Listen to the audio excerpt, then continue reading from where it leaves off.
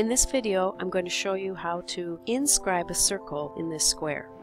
To find the center of the circle, we simply draw the diagonals of the square and find the point of intersection.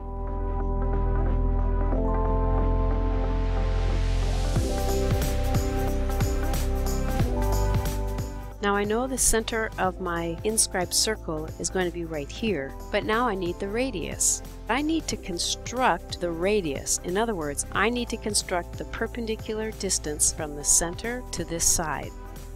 To do that, I take my compass.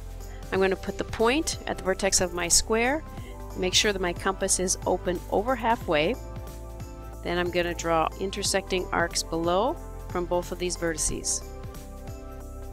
Then I'm going to use this point of intersection and the center of my circle, and I'm going to construct a perpendicular line. This line is perpendicular to that side of the square. Now the part that I'm interested in is this part. This will be the radius of my circle.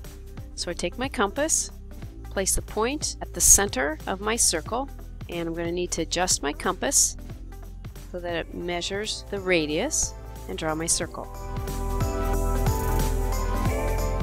This circle is inscribed in the square.